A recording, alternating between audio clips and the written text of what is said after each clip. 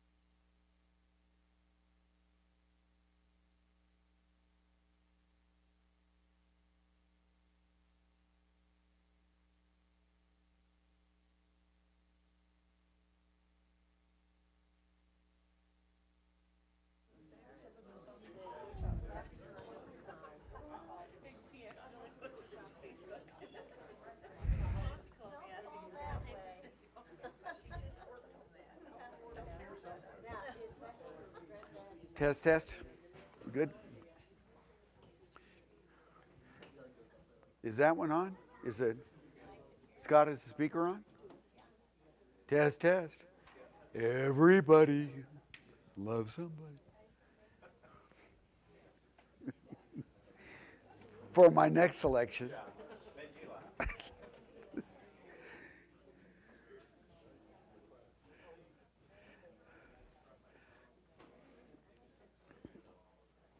Test, test, test. Okay.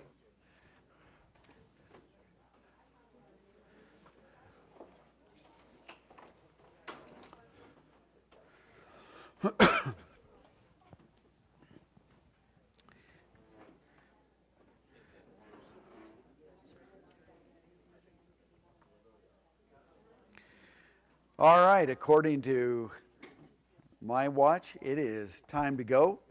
Good to see everybody tonight. Welcome to class. Want to make an announcement first, and then I'll lead us in a word of prayer. But the funeral service for Ernie Barrett is going to be Tuesday, and we had originally said that we were going to feed the family at 1 and have the funeral at 2. But the cemetery told Sharon that they don't allow any services after 3 o'clock. And so 3 o'clock was the latest, which meant if we had the service here at 2, that was going to make it impossible for them to get there by 3. So things have been backed up an hour, and so now the funeral service is going to be Tuesday at 1 o'clock here at the Bear Valley Building. And then the family is going to be fed prior to that. We've got ladies' Bible class. That's going to be dismissed a little bit early. Moria tells me that they could use some help getting things set up. We're going to do that before ladies' Bible class. And also bring food, also bring food. And then we'll have ladies' Bible class, and that'll dismiss a little bit early and give time to get this room set up for feeding the family, which we're basically shooting to do that around 11:45 ish, and then the service upstairs will be 1 o'clock. Have any questions on that? Please see Moria. And she'll be able to fill in the blanks on that. Anything else I need to say about that? Okay. Anybody else? Okay, let's start off with a word of prayer. Father, it's been a great day, and we're so thankful for the many blessings that you have given us, and we're just thankful to be able to wrap up this day in this way, by coming together and just enjoying fellowship with one another and being able to study your word and encourage each other through the pages of your holy book. Father, we're thankful for the course of study that we are wrapping up tonight, for the lessons, for the encouragement, for the instruction that is found in the books of Joshua, Judges, and Ruth. And Father, we pray that with every study of your word, there'll be a takeaway. There'll be something that we've learned, something that helps us to be more committed and more faithful to you. And Father, we especially tonight want to offer a prayer on behalf of our sister Sharon Barrett, and with the loss of Ernie and the difficulties that she's going through. Very stressful times for her, not just with the loss, but all of the arrangements and just the complications of that. We pray that you'll comfort her, strengthen her through this, and help us to be an encouragement to her as well. And these things we pray in the name of Jesus. Amen. All right, for the last several weeks, we have been doing a study of 3 books, Joshua, Judges, and Ruth. And one of the problems that frequently we have in the study of those books is they get relegated to history. They're historical books. And you might begin thinking, I never did like history. Hated history in school, and I still hate it now. Or you might say, well, history is just kind of history, and I find history interesting, not particularly relevant, but interesting. But it is true that those books have some historical things in them. But that is selling the book so short of the real plan of God for those books. With any book in the Bible that records history, there's always something there. Something from God, some lesson from God, some point that God wants to see, maybe some application or some link. But our minds should constantly be going through those books asking the question, why did God choose to record that event? And why did He say it in that way? And then if you start asking those kind of questions, all of a sudden you recognize, man, this is so much better than just studying facts and dates and names, places, but really seeing the message of God that is flowing through these historical references.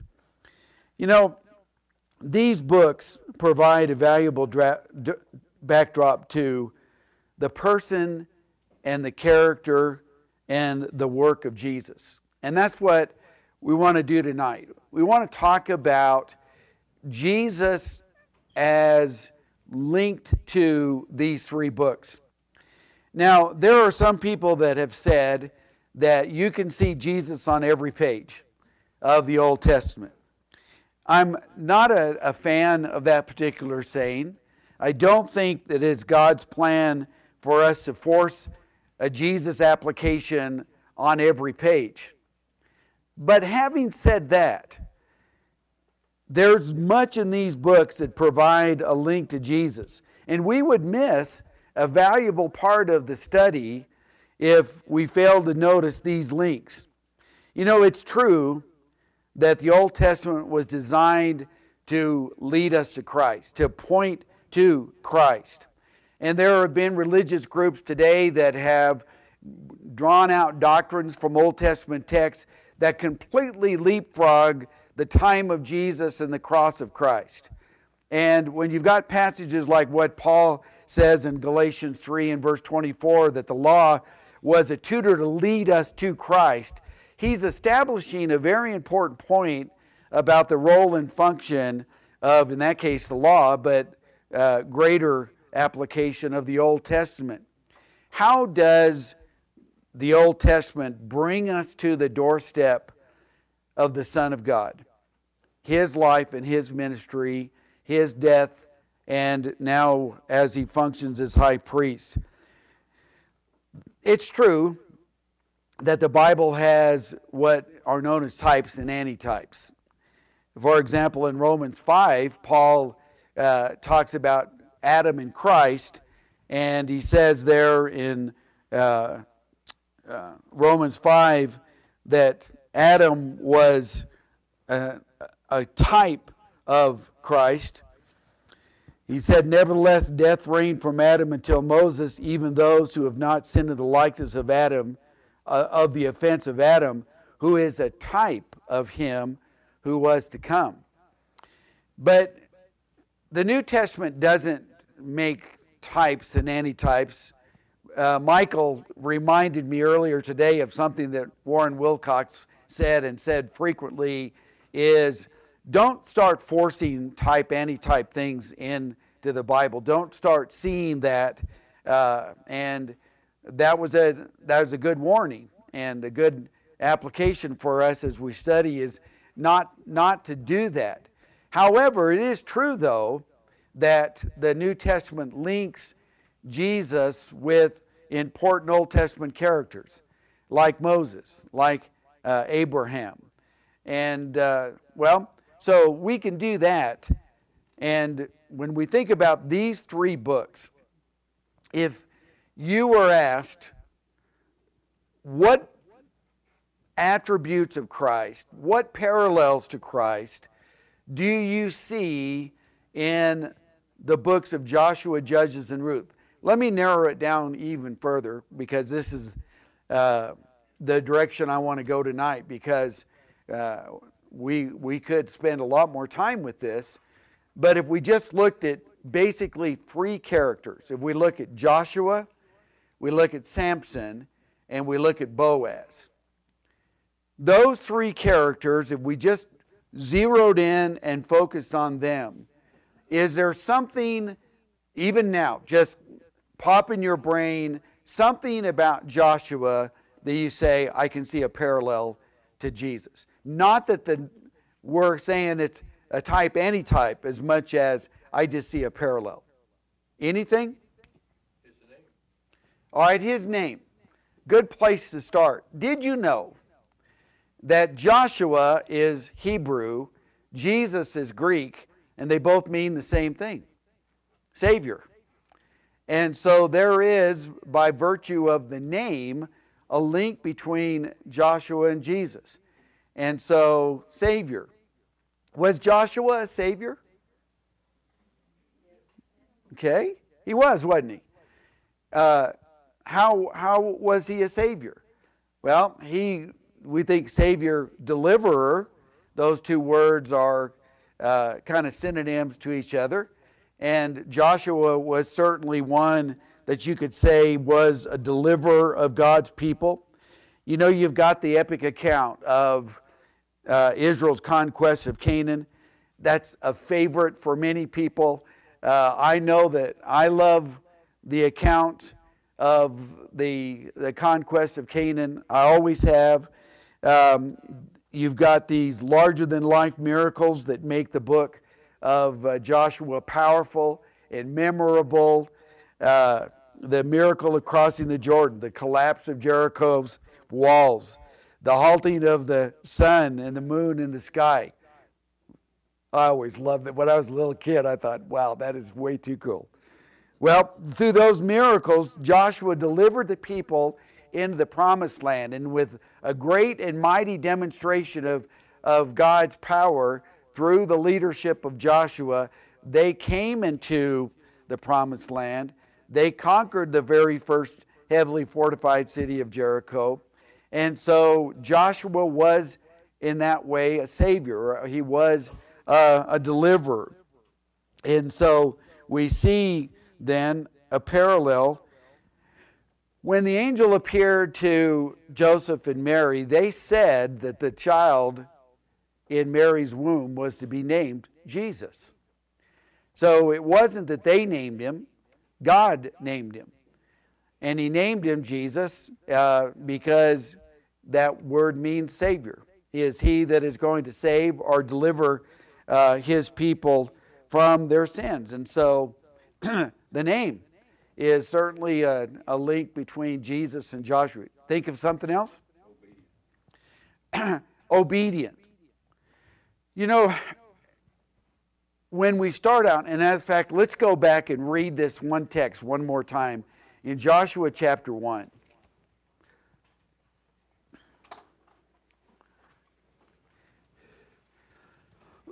This is God who is speaking directly to Joshua, and he just lays it out in verse 2, Joshua chapter 1, verse 2, Moses, my servant, is dead. All right, so now it's time to get moving forward. Arise, God says, cross this Jordan, you and all this people, to the land which I'm giving to you. And then drop down to verse 6. God says, be strong and courageous, for you shall give this people possession of the land which I swore to their fathers to give them. Only be strong and very courageous, to be careful to do according to all the law which Moses my servant commanded you.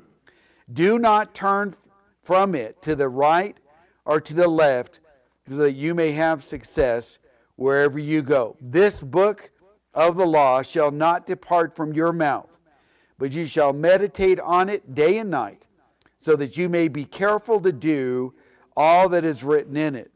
For then you will make your way prosperous, and then you will have success.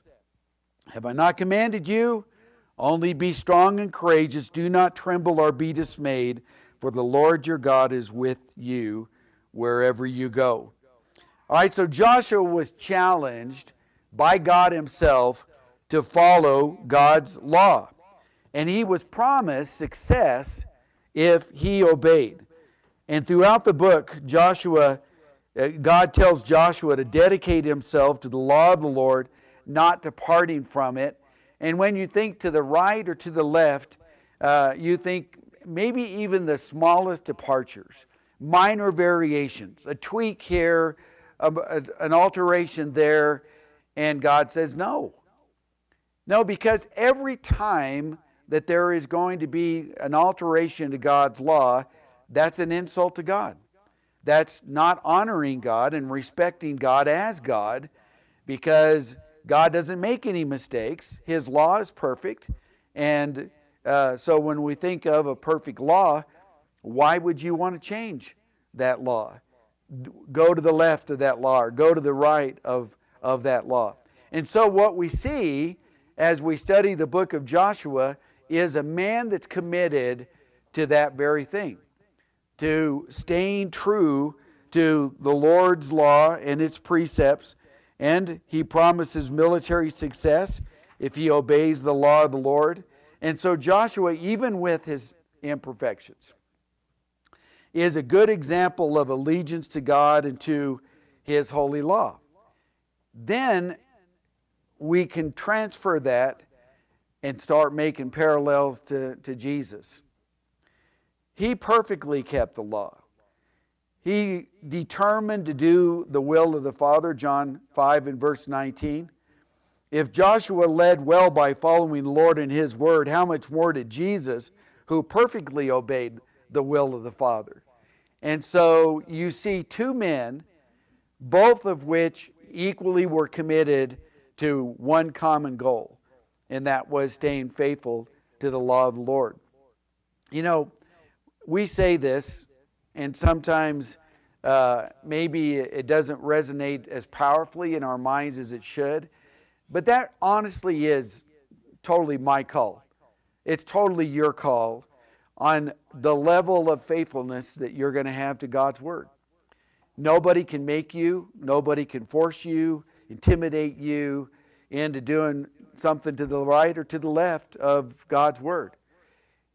Joshua determined, Jesus determined, that they weren't going to deviate from God's law. Well, there's a takeaway from us.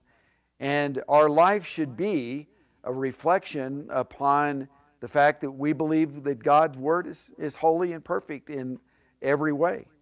And so everything that is said in the New Testament, everything that's a part of the gospel of Christ, is something that is without blemish, without fault.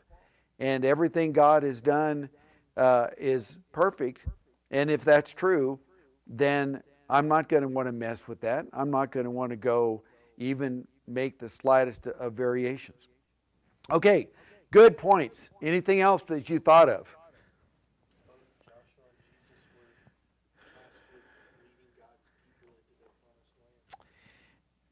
Excellent point. When we think about their leadership obligations or challenges, Joshua had a tough task. When you read in the book of, for example, Numbers, they were a tough people. They were obstinate and stubborn, and well, he had his hands full of trying to lead those people. But yet, as he learned from Moses, Joshua was one that stayed the course and was determined to provide the kind of leadership that was necessary. And one of the things that I've always liked about Joshua and the book of Joshua are some of these little mini sermons, if you'll allow me to refer to them in that way, that Joshua gives along the way that I think really illustrates part of the kind of leadership that he had. For example, turn to chapter 23, Joshua 23.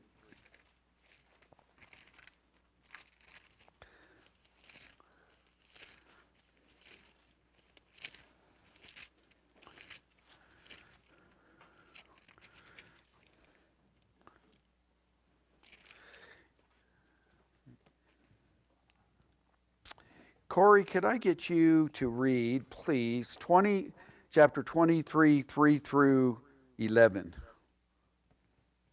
And you have seen all that the Lord your God has done to all these nations because of you.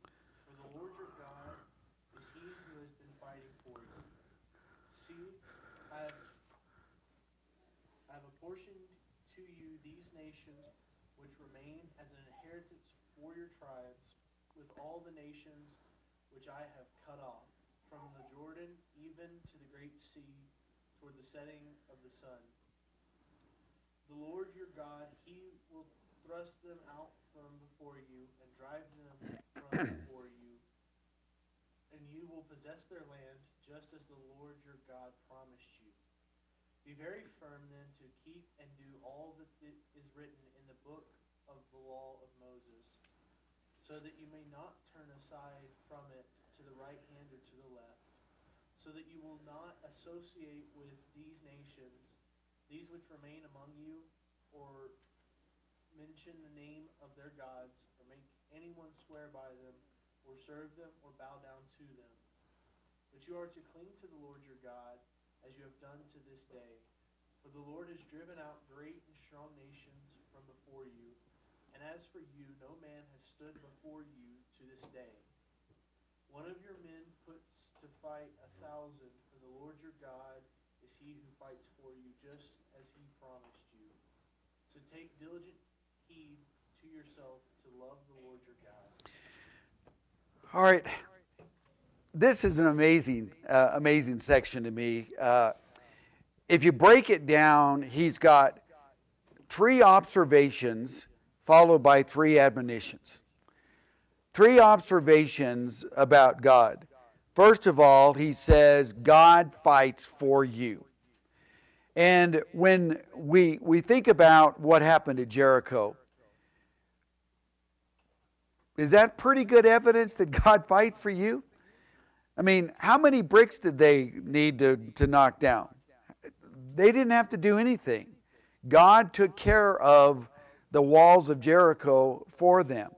Or how about later on when the sun stood still? Well, Joshua even says, it is the Lord who is fighting for you.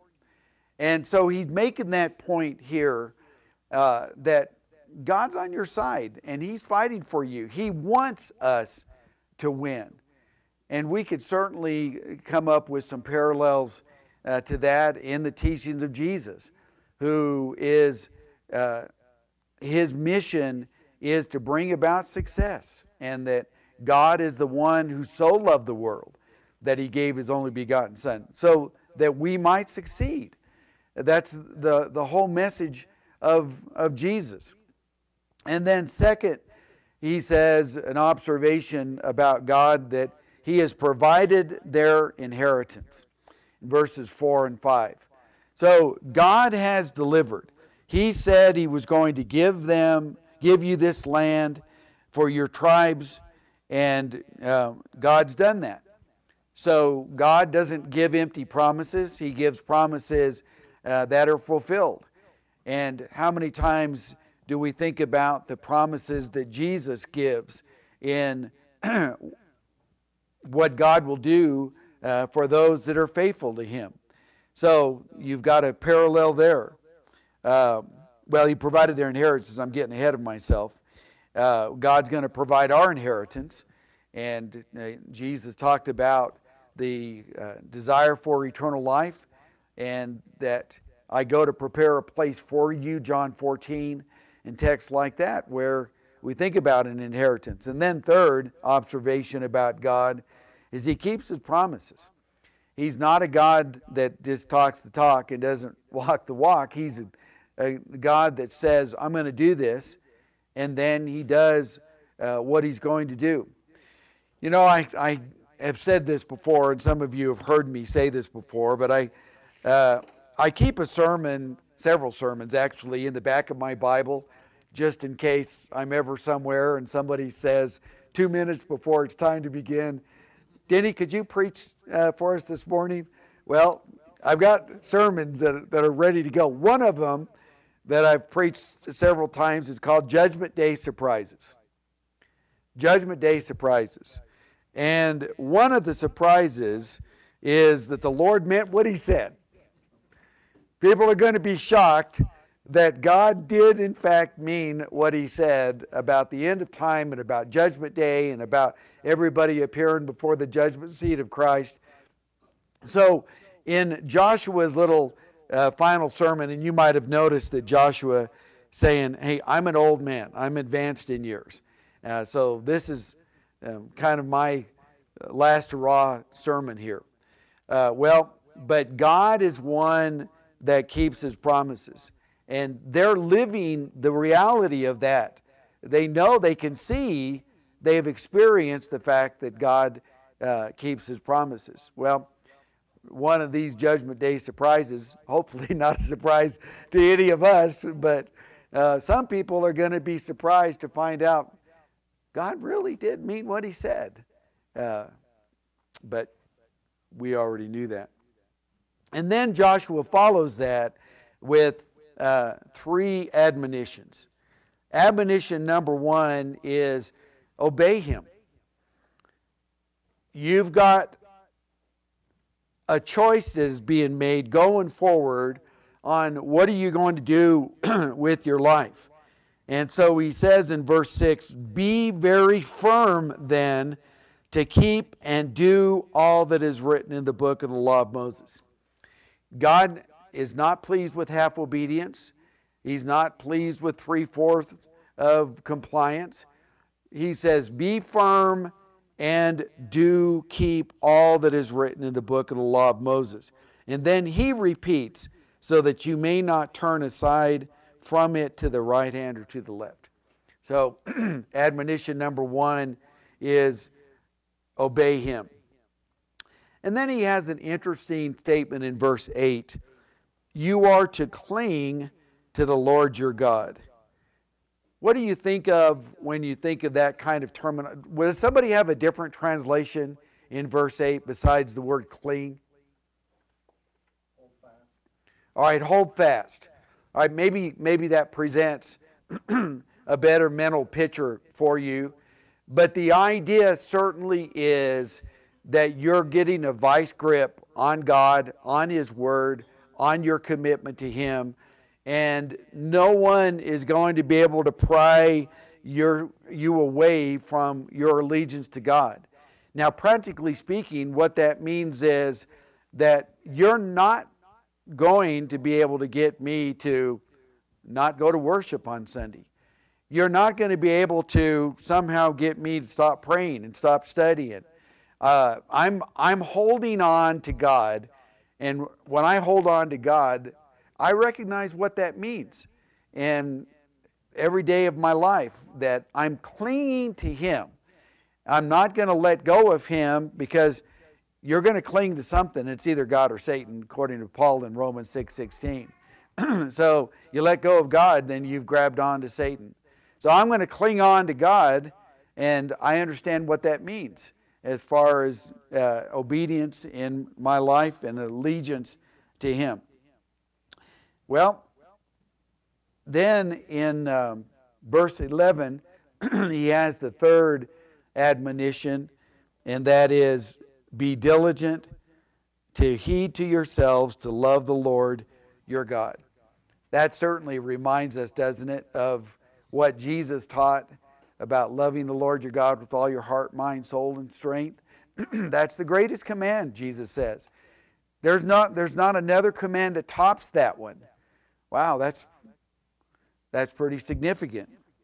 Well, Joshua is given the same sort of admonition.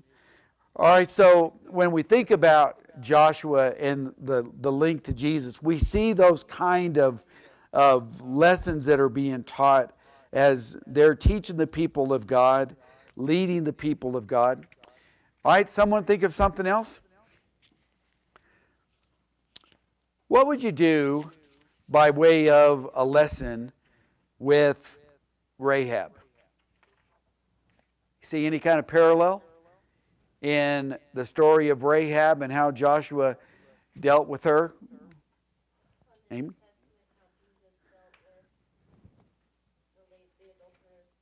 Yeah. Rahab had a promiscuous life. Rahab was a Gentile, and so as a Gentile, she was among those that were to be exterminated. But yet, in spite of those things about her, one of the beautiful accounts is that she saw the truth in the work of God through Joshua, through the Israelites, through the stories that had made it to her ears. And so she sought out deliverance, and certainly Joshua might have considered her unworthy, but she was one that looked for that salvation, that deliverance, and Joshua came through for Rahab and her family. You know, Jesus offers salvation to the undeserving, and that would be you, by the way, and me. We are undeserving.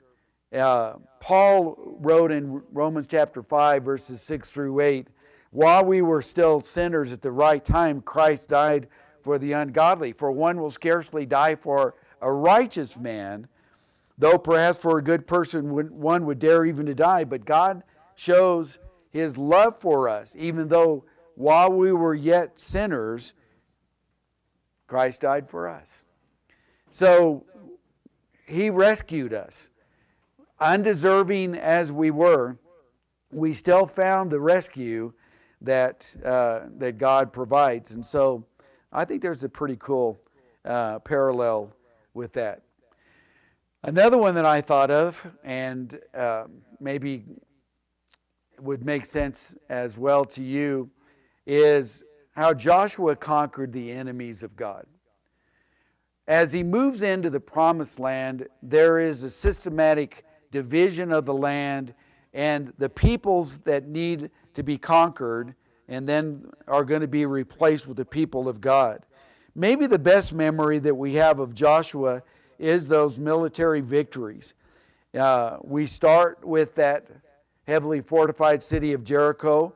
Conquering that city was a monumental initial test to Joshua's leadership and the promise of God.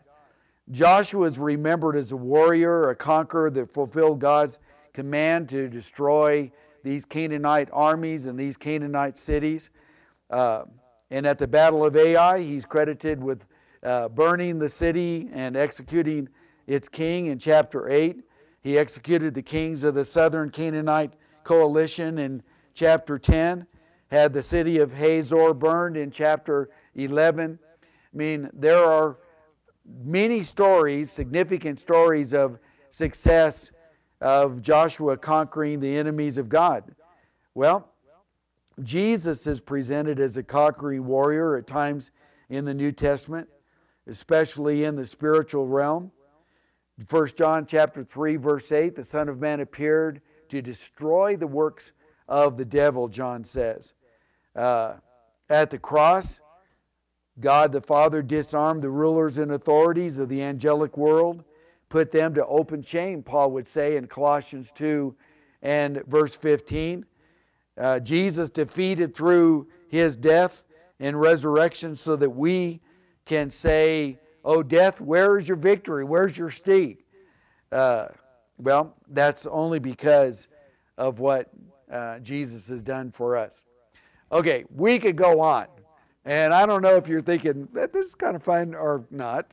But when there are those kind of parallels, but let's move on to the second guy. Maybe a little bit harder, to draw parallels, but that's Samson. Now, first of all, let's start. Are there some Samson events that also parallel Jesus events?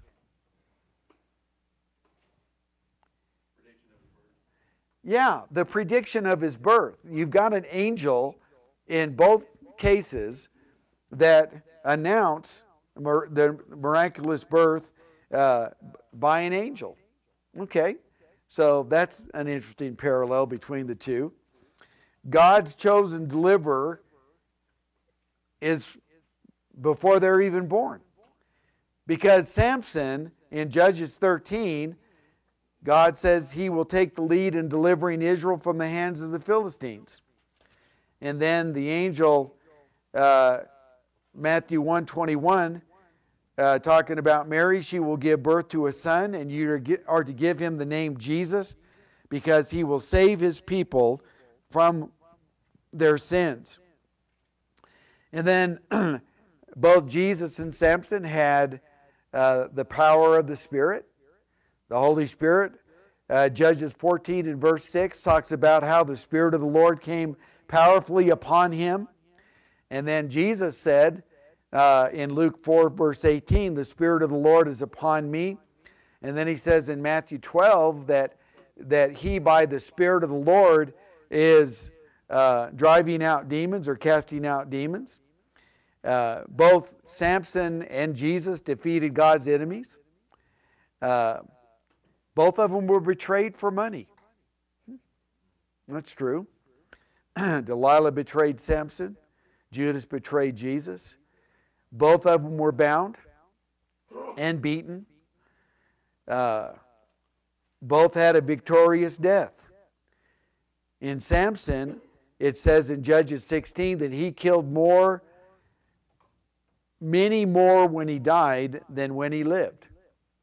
And then with Jesus, Paul says in Colossians 2:15, in having disarmed the powers and authorities, he made a public spectacle of them, triumphing over them by the cross.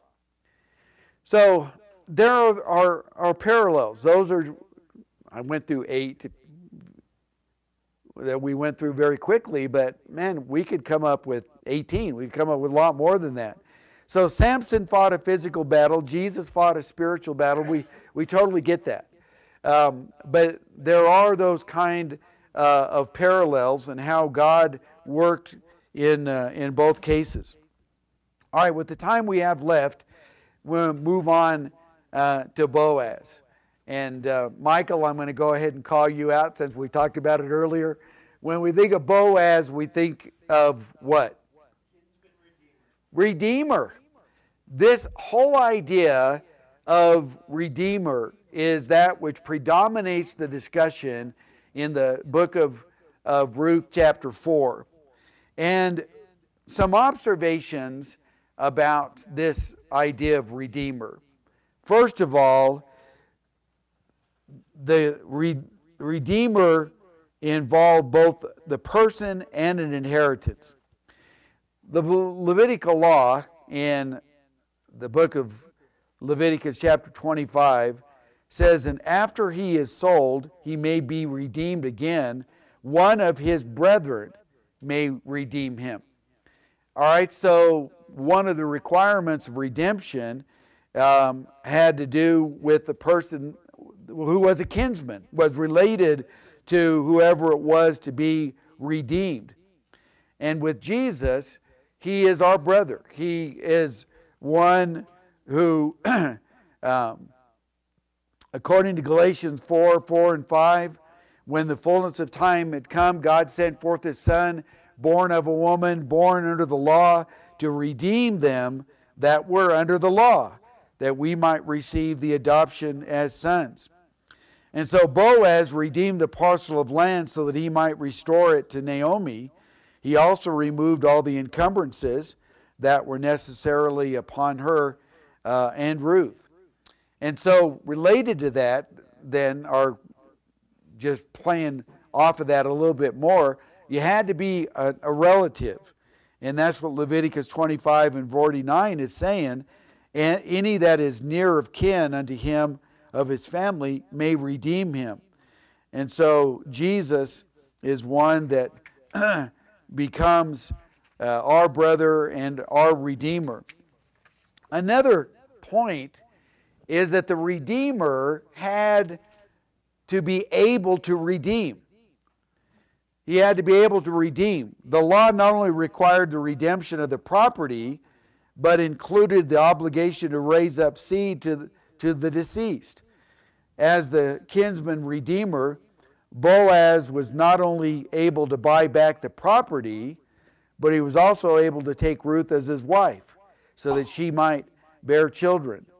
And in her case, the first one that was the closest relative, he was ready to redeem. He said, I'll do it.